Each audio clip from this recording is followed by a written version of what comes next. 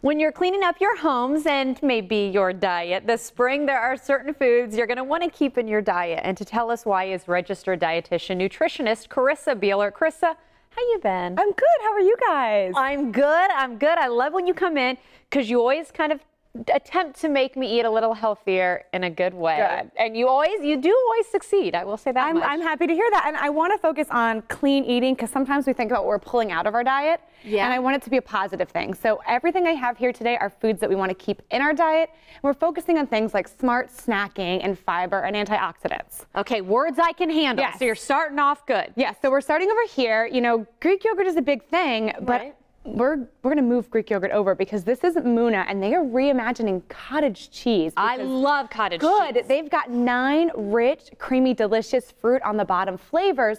So what you're getting is high in protein but low in sugar and a good source of calcium with potassium and so much delicious flavors because that's what we look forward to when we're eating, right? I see you checking them out. I am. Yeah, so this is like right up my alley. I'm gonna let you keep these and take these home, but they've got vanilla as a new flavor, black cherry, raspberry. So the different varieties have everywhere from 14 to 19 grams of protein.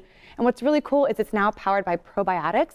So there's B-lactose in it, so you're getting those good for you probiotics. And that's what you get in yogurt, which is why Greek yogurt was all the rage. It was all the rage. And there's nothing wrong with that, but this is just such a new flavor. And then again, lower in the sugar. So great for a snack, but even for that breakfast, because we don't want to skip breakfast. I'm digging it. I'm digging it. And also what I'm digging, I've kept my hands out until the segment started. Now we're officially in, so this means I can pick, right? You can snack. So again, when we're snacking, I like Wonderful Pistachios because they have a trio of plant protein, fiber, and those better for us unsaturated fats. And they are known as, you might not know this, the skinny nut. I was going to say, what is the skinny nut all about? Okay, so that means that in 100 calories, you're getting a very generous 30 per piece serving, which is more than any other tree nut. So you're being able to eat more, and then as the cracking of the shells happens, it slows down your snacking so that you feel full, but you don't just kind of mindlessly eat as much. And you know what's better? I always have like the bowl of shells. Yeah. So I then can see how much I've eaten, which is really visual. Cute. So I've got something new though from Wonderful Pistachios too. This is the natural raw. So this is kind of as close as you can get to just being straight in the orchard.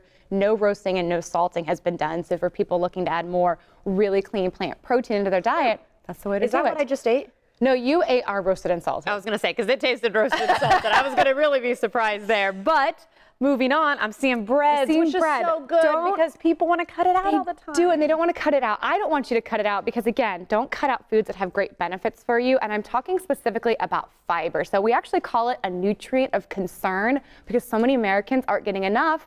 And you can get fiber from grain foods. Good old bread. Grain foods. So when we have fiber from whole grains in our diet, an overall healthy diet, it's going to help us because it's going to help improve our blood cholesterol, even reduce our risk of things like stroke, heart disease, type 2 diabetes, and obesity. And it's bread.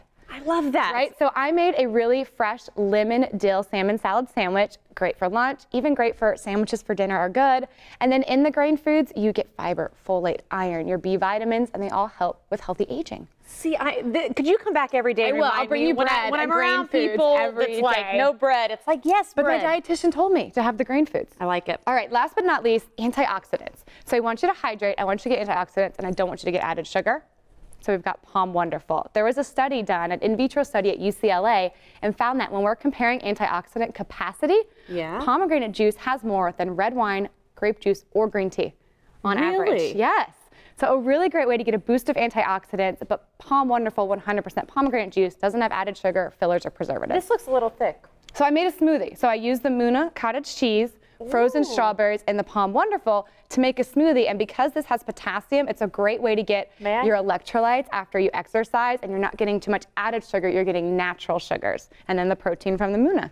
That's good. Yeah, and then so what I love about this, an 8-ounce bottle is 2 whole pomegranates. Treat a table. Good stuff. Well, we got to wrap because I got to get eating. You got to keep eating. I'm gonna have some cheese. And there we go. As always, Chris, where can we stay up to date on you and everything that you recommend to keep us all healthy? And go to CarissaBealert.com. There you have it.